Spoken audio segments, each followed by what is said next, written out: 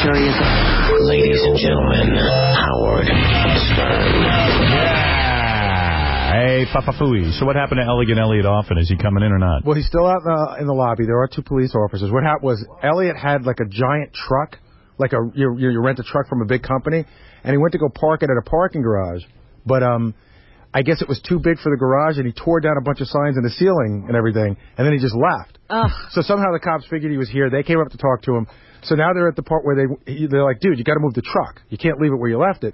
So he goes, well, would you move it for me? And he doesn't understand that the cops don't move trucks. They're not working for him. Yeah. So then he asks his friend to move it. His friend doesn't have a driver's license. Then they ask him to move it. Turns out Elliot doesn't have a driver's license. So the cops are like, well, how long do you need him? Meaning, like, if he can come in here for a little bit, and then they're going to need him back. They're going to arrest him? I think they're just going to make him move the truck. But I don't know. But how can he move it if he doesn't have a license? Yeah, I mean, now we're in a real problem. All right, well, let Elliot come in and say goodbye. And I'm not sure why they had to, either one of them had to offer up the not having a license thing. Now, what do you mean? In other words, they could when the cops said move the truck, they should have just gone down and moved the truck. They told that they didn't. They told the cops they don't have a license? Yeah. Both of them offered that up to the police. Elliot and his friend. Elliot's like a major scam artist. He doesn't know not to tell the police he doesn't have a license. How's he been getting away with his scams all this time? Yeah. He's so bad at it. Holy mackerel. All right, you know what? You better let Elliot say goodbye before the cops drag him out of here. Well, they're going to keep him. They're going to let him stay. Do you think you should play that piece before Elliot comes in? Or do you want to just get Elliot right in? I just got a feeling the police can't wait that long. It might be the long goodbye. Here you go, Elliot. Boy, Elliot, trouble follows you around, man. So, all right, there was a little accident with the thing. Let's not make a federal calamity. All right. An accident with the truck. The roof fell down. All right, okay. The roof fell down. All right, we can handle it, right? We can handle it, right? The NYPD know who I am, right? No issue. The guy Joe Gallen from Screw Magazine, my business partner, is going to sit in the truck until I get off the interview. No issue. Hey, Howard. Hey, Elliot. Hey, Gary. Well, Elliot, so in other words, when you told the police you don't have a driver's license... I didn't say that. Hello, right? Joe Gallen doesn't have a driver's license from Screw Magazine. Do you have one? You know I do, right? Right. So now they took my address at the Mondrian, right? They know where I am. I'm not going anywhere, right? So when I get off the interview... We'll resolve the beef. Gangster talk for the issue, right? So what we'll resolve the beef. Yeah, I always have an address. You know that, Robin, right? I do what I want, right? You drove a truck. Let's not talk about the truck. The truck had the goods. But let me understand the truck has the goods in it. Gangster talk for merchandise, right? What's in the truck? It has all the videos that we're delivering, that we're shipping. That's a truckload. A truckload, right? All right, so in other words, you had a truckload of videos. Violet dehumanizes Elegant Elliot. Yeah, Elliot, don't filibuster. Let me just understand one thing. There ain't no filibuster. Here's the Screw Magazine, right? Let me understand something. The feature story of Elegant Elliot in Screw Magazine. Even though Al Goldstein is bankrupt, Joe Gallant and his boys took it over, and they did a feature story, right, Robin? All right. There you go, of Elegant Elliot, the video. So you packed up a truck, and the truck is a U-Haul type truck. The truck is a U-Haul. It was too high, so when you pulled into the parking garage, the whole top of the truck came off. No, not the truck, the top of the truck, Howard, no. Right. No, the top of the... top of the garage hit the truck, no big issue, no sweat, we can handle all that, right? What was destroyed? The ceiling. The ceiling? And some signs. A couple of signs. $91 in damage. We'll cough it up and fork it over and resolve the issue. So what happened? Right? Minor stuff, right? So I guess you know Elegant Elliot, I go through the whole world, so right? The garage complains... Really? Oh, my God. So the garage... Go where I want, So the garage complained, I guess, that you ran out of there without resolving it. I didn't have to run out of anywhere. I walked over to the show because you were waiting for me, right? Okay. I was booked on the show by Gary Delapati, right? You know what? I gave him a hard time yesterday. I said, Elliot, when I say 7, I mean 7. So I think he really needed to be here. Right. So I came here at 7 because Gary said... Get my keister here. That's gangster talk for my ass over here at 7 a.m. Ronnie, the limo driver. Ronnie wants to say something. Yes, Ronnie. All right. Ronnie, but don't push me out of the way. No, I'm not. No, he's got to get on the mic. Then I got to push you back, right? Don't push me out of the way. If you push me, then I got to push you back, right? Calm down. Right, I'm calm. Good. Yeah, but Ronnie, let me get on the other side. Excuse me. Let me get. But I have to. Yeah, but let me get on this. Let me get on this side. You're in my wrong side here, right?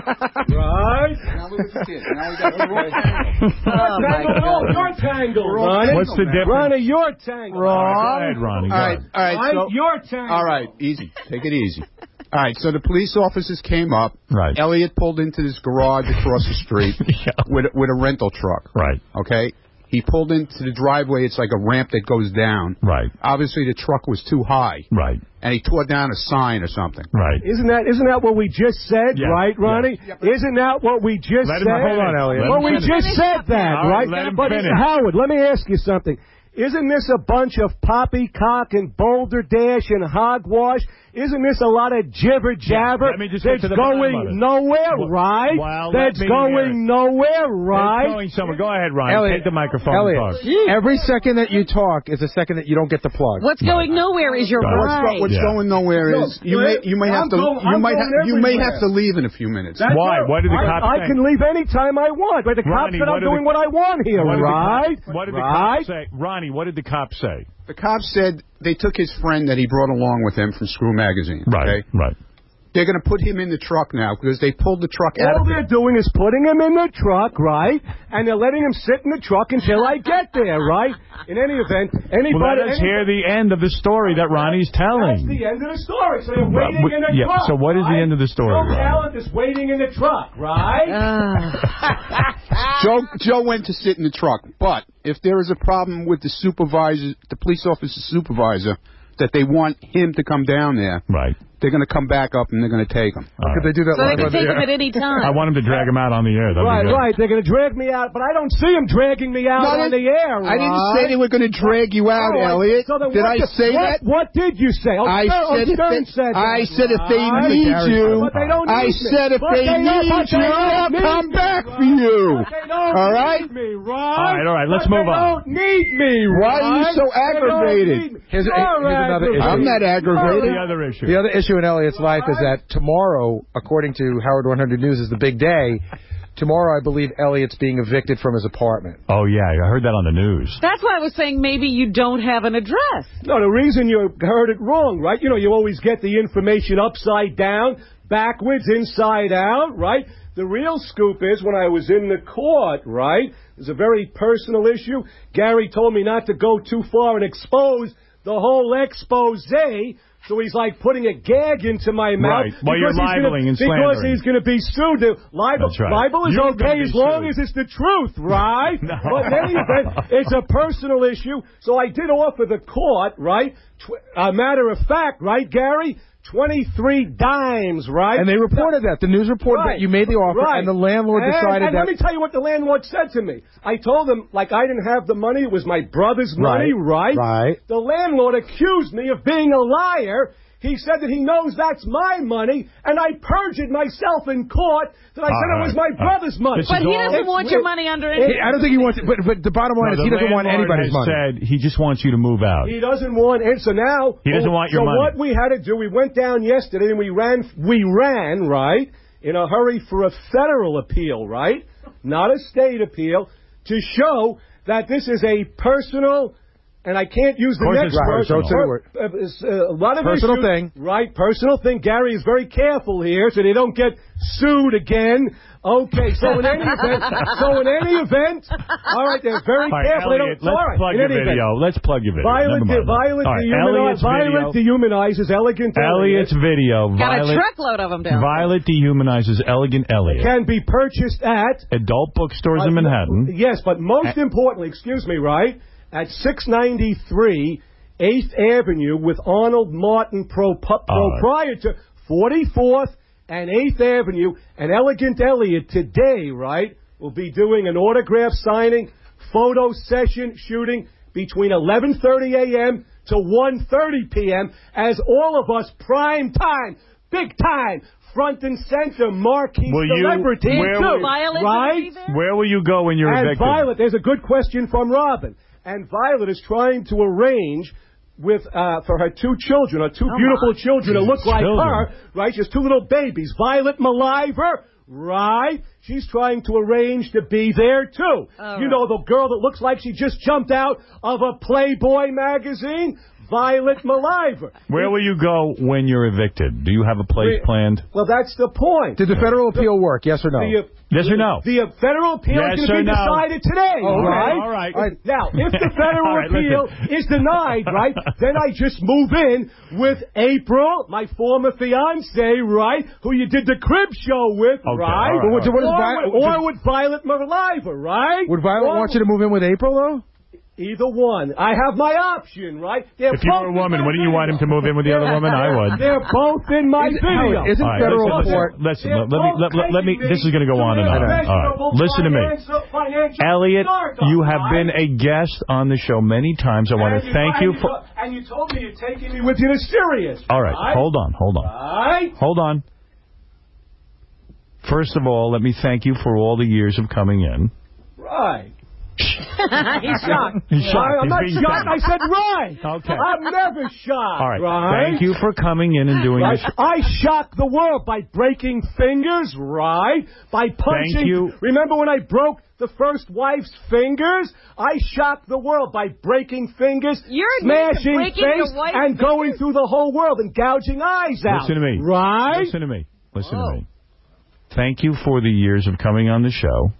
We remember many, many moments where you were here and created some wild radio. How's the guns looking, by the way? How the guns looking? Listen. Go ahead, Howard. For once, listen. All right, go ahead. Right. Also, on December 16th for my final show, when we lock arms outside. Could we just lock him up? You are welcome to join us and say a farewell to the audience. A brief farewell to the right. Robin, if you try to lock me up, then I'm going to do to you what I did to my first wife, right? Okay. Go ahead. Yes, we can lock arms, Howard. Yes. Yeah. So a lot of people will lock arms downstairs. You lock arms. It's going to be a big show. Is this a formal invitation, Howard? Everyone is invited. Is this a formal invitation for Elegant, yes, right? Yes. Okay. All fans are invited. Right. And Violet. Bring Violet. And Violet, too. Okay. And Violet Maliver, yes. Right, thank you. And he said you could say a few words. All right. A few, like 5. Right. Okay. And that's it. But what's a 5 means to like 50 to me, right? All right. 50 of your words. There you go. Again, I do it my way, right? We'll be walking down to 48th I do it Street my and making way. a right. At 44th, by the way.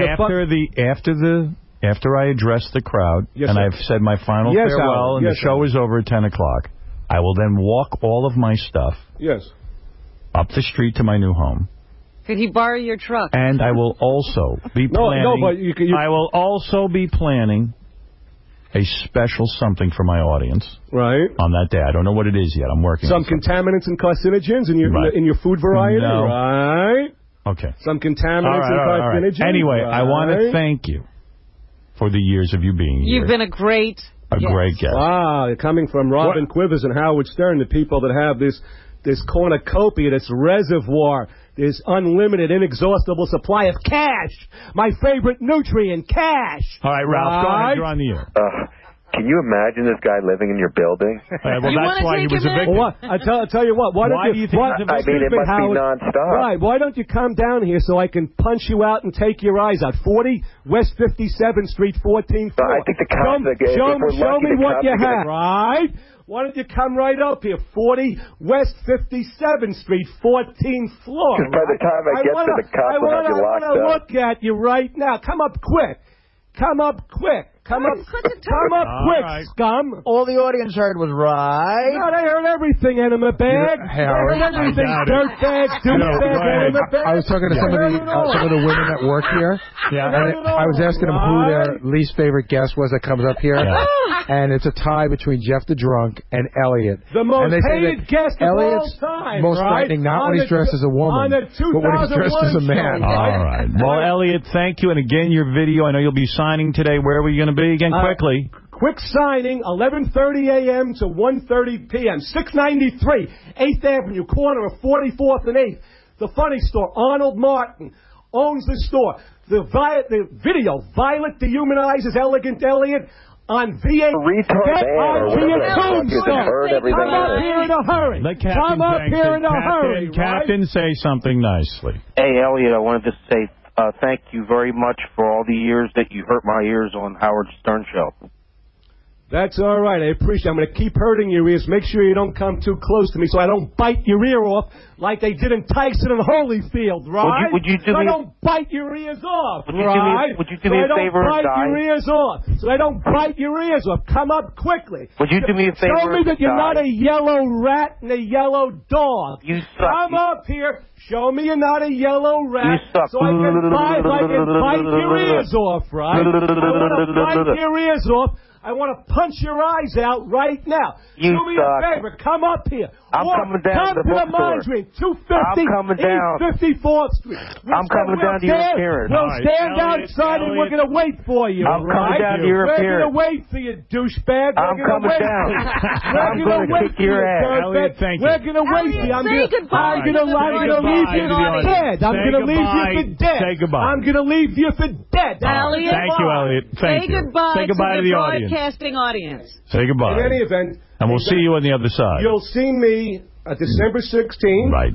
We'll see you there. For the farewell. Okay. One more time, if you need the video, 11:30 to 1:30, 44th and 8th. Funny store today. Autograph picture signing. Howard, Robin, Gary Delabate. Thank you very much, Fred. And good luck with that. And December 16th. Right. Thank you. Elegant Elliot Offen. Goodbye, Elliot. Wow. What an appearance. He is leaving. He's taking his Screw magazine. He's going to go figure out his whole deal. Right. I love him. I love him. Yeah. God, first of all, I'm listening to the news on our thing. And it's a 6-minute report. They followed Elliot to court. Uh-huh. So because he's in a beef with his landlord. Yeah, you got to. Maybe I'll play it now. Should I play it? It's so good. That's talk for disagreement. Right. You got to hear this report. Okay, this you're going to love. And I don't know how many people hear it at the other place yet. So our reporter follows Elliot to court, where Elliot is in a proceeding with his landlord. The landlord wants him out of the building, and he didn't even want money anymore. He just wants him out. Elliot came up with the money to even pay him. Yeah, he said, no, I don't want your money. He said, I just need this guy out of here because I'm killing myself. So afterwards, Elliot has a breakdown. He's screaming and yelling. And then is that because he loses? Yeah, our reporter, I'm just going through, something goes on. I don't even know. Okay. Our reporter decides to get in a cab with Elliot and interview him. Well, there's a Elliot starts freaking out that the reporter, this is all legit, but that the reporter has been leaving him harassing phone calls and harassing him. And the reporter's like, well, I think I called you once. There's a whole thing going on. And by the end of the report, Elliot jumps out of the taxi cab they're in, opens the door. The cab, it's moving. I don't know. It stopped. The cab gets hit by another car. The whole door gets taken off. Oh. And Elliot jumps out of the cab and runs away. He laughs like De Niro in Cape Fear. He's maniacal. Yeah, I heard there was a maniacal laugh involved. And this is all captured for your...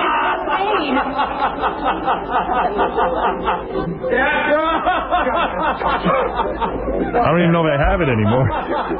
Oh, you have to have it now. What did I do with it, Gary? Oh, here it is. H100 News. There we go. All right. This is it. It's a fairly long report, but it's compelling as hell. He does a great job, the reporter, I have to say. And he's got balls of steel.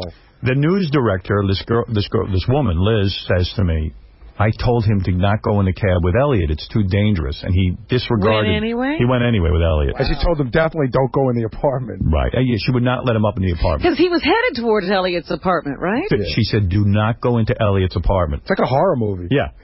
This is Howard 100 News. I'm Ralph Howard. And I'm George Flowers. Our top story. Stern whackpacker Elegant. Elliot Offen certainly gives new meaning to the label whackpacker. Elliot was in a Manhattan courtroom fighting to stay in the apartment he owes back rent on. Back rent to the tune of $20,000. Howard 100 News reporter Steve Langford was also there, and his presence touched off a firestorm inside that courtroom, then spilled out into the streets of New York.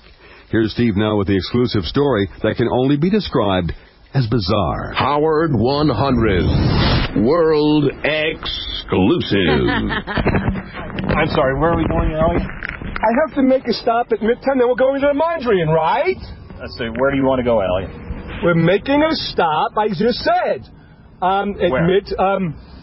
34th, please, sir. And first up, 34th, 7th Avenue, then the Mondrian, 54th and 2nd. Just getting in a New York City cab with enervating Elliot Offen on a freezing winter day is enough to make a newsman want to head off to Iraq, where war reporting might be safer and more peaceful. Couldn't close that window. No, because I like it ice cold. As a matter of fact, I can take my jacket off. It's burning hot, right?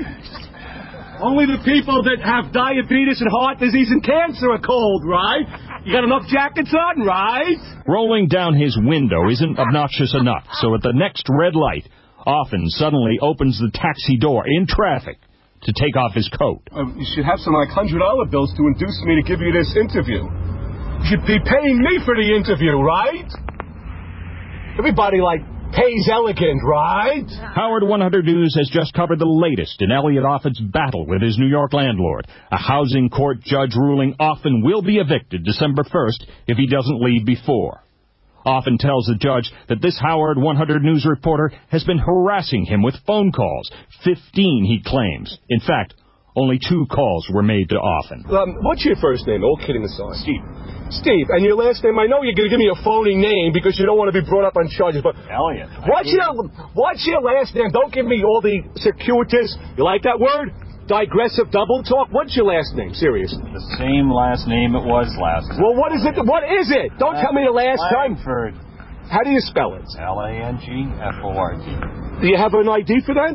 I just showed you. You know, you flashed me something. I don't know what you flashed it in 1 second. Come on, Heavy. You know better than that. Can I look at it? Can I hold it? Right? No, right? You can't hold it. Right. You want to hold it 10 feet away from me. I can't see that. You're covering it up with your fingers, right? This Howard 100 News reporter is heading to Elliot Offen's apartment for 2 reasons. To see what on earth it looks like, and to listen to Offen's alleged evidence that this reporter called Offen's apartment 15 times. The taxi ride to Offen's place is a real trip. The Ford taxi driver needs a little peace. Oh, come on. You're paying for the cab. We'll get another cab, right? No, he doesn't need peace, right? I'm the star, right? I'm on worldwide television. You're following me, right? Because whatever I do, like when I my ass, right? You like those words? Profanity, right? Everybody wants to know about it, right? It's my next question about why Elliot would claim to object to the attention from Howard 100 News that makes Offen go thermonuclear. Well, Elliot, if you're a star... Not if. What do you mean if? What do you mean brain dead? What do you mean I'm on worldwide television with your boss, with Stern? What do you mean if? So, brain damaged, brain defective, right? Brain dead, brain deficient, right? Yes, Steve. Elliot, if you're a star... Not if, retard. Recall, reject. At this point, it seems like a good time to call the boss, Howard 100 News Director Liz Aiello, to let her know where we're going with this story. Liz, I just wanted to let you know where I am. I'm in the cab with Elliot. He's loud as usual. He wants me to go to his apartment to see evidence of 15 harassing phone calls. From you, Steve! From you! From me. As the boss proceeds to tell me... By the way, this guy Steve is really brave because who would go to Elliot's apartment? I wouldn't go anywhere near them. Well, Liz said, Steve, you are not to go in the apartment. It just isn't worth taking the risk of going to Offen's apartment. Elliot takes a moment to yell into the phone to praise the work I'm doing. Liz, do you realize, whoever you are, that this is a complete flunky, a complete nobody, a beef stew. A complete beef stew, right? Well, then call her up and get out. Just pay the cab fare, right? Just call it off, right? Call it off, right? So, what I'll do is I'll tell Elliot. I'll tell you in a minute, but I'll ask him, if he does have evidence of these 15 phone calls that we've made that have harassed him. I just told you I did. Open and shut, airtight, ironclad, right? Black Elliot, and white. I'm trying to listen to Liz. I don't care what you're trying to do, right, Steve? Steve, as I would say to you in the street vernacular, I don't care if you live or die, Steve, right? Right? Thanks. Yeah, thanks. Bye-bye. Right, bye-bye. Steve, how's that? How's that gangster line? I don't care if you live or die, right? Steve, isn't that great? I don't care, Steve, if you live or die. That's gangster talk, right? Elliot Offen, armed with shtick that would make Don Rickles cringe, is a character much better experienced on radio than face-to-face. Nice talking to you, Elliot. Good luck finding an apartment to rent. Well, listen, Elliot, I think we're going to pull over. I figured that. Steve, I told you were a yellow, gutless, rat. Didn't I tell you? Yes. Just pay the cab, Steve. Okay, Elliot. Because I'm getting out. Send us the evidence. Laughing hysterically, Offen exits the cab, opening the door in traffic without even bothering to look, practically getting killed. Luckily for him and unluckily for the cab driver, the back door is now a crumpled mess. We can only imagine what his apartment looks like. For Howard 100 News, I'm Steve Langford. And despite the danger, Howard 100 News will continue to cover this really strange saga. And if armed marshals are forced to show up at Elliot's apartment, rest assured, we will be there as well. Oh, I love it. I said this should... Oh, that's great. That's a great report, isn't it? Oh, I could hear it all over again. Yeah, did you not hear that when it aired? No. Yeah, I was riveted. This guy, he's a reporter. This guy's going to retard. Yeah. How's my Howard 100 News team? I mean, give him a round of applause. Oh, very great. good. Very good. I mean, give him a round of applause. Yeah. Could you just play that part where he's getting out of the cab? I know. I mean, that is just mind-blowing. I know. The only thing wrong with that story is they didn't repeat that part. In slow motion. Yeah. I think Elliot's starting to lose it. Yeah, you know what? You always were good with people. Yeah, I know what I'm talking about. I think he's starting to find it. He opens the cab door right into traffic. Right. Yeah. We're going to play some moments next. Jim Brewer's stopping by. He's going to give us his favorite moment. I forgot all about this moment. Jim Brewer's favorite moment from our 20 years here. Is that right? What was it? It's great. Yeah? Yeah, I forgot all about it. You're going to let him reveal it? Yeah. Hey, Ron. Now that I can talk. Yeah. So what really happened was the police were afraid. He pulled into this garage, tore down the sign, jumped out of the truck and ran. Right. To get here. Right. Okay? Yeah.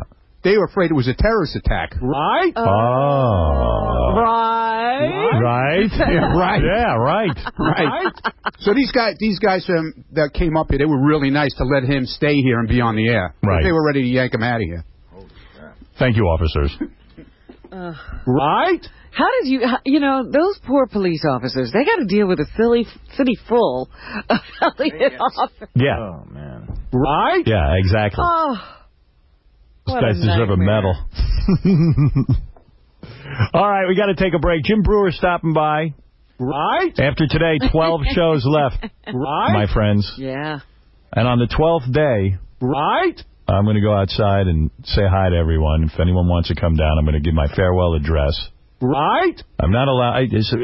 I'm going to do it outside the building, and then at 10 o'clock when the show's over, I'm going to walk all my stuff down the street. You're going to continue on. Yeah, you're invited to walk with me, and I'm trying to put together some special moment to thank you guys. Do something special for you. I would like to have this radio station do something special, but I don't think they're in the mood to be generous. Right?